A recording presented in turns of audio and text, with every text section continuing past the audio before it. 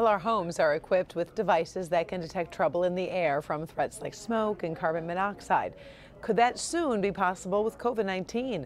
Paula Tubman has an exclusive look at the technology that could be a game changer and the company developing it.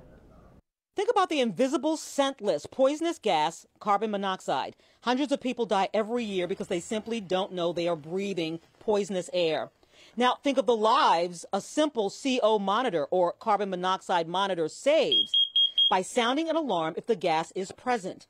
Well, it is possible. The newest canary in the mine shaft is for COVID-19. We monitor aspects that determines whether the air we breathe is safe.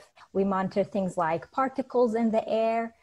Particles can be virus-bearing particles, and so if we detect a lot of them, and if there is potentially a virus, we know that it's a dangerous space. SenseWare, an air quality company in Washington, D.C., which maps the footprints of various airborne particles and integrates sensors that can tell when those particles are present, is now developing technology to report the presence of COVID-19 air particles in real time.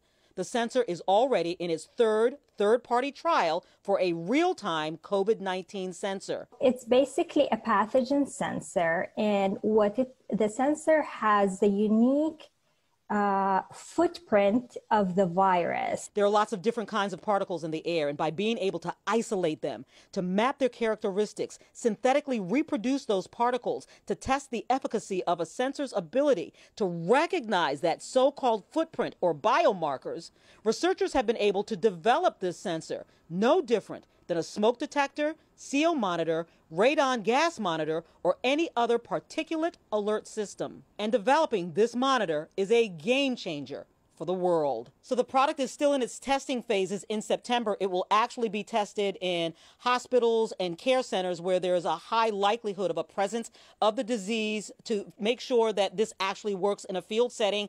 And if all goes well, we should actually see this coming to us in Inside Spaces by mid-October, and know that we will keep our eye on this for you. Paula Tubman, Local 4.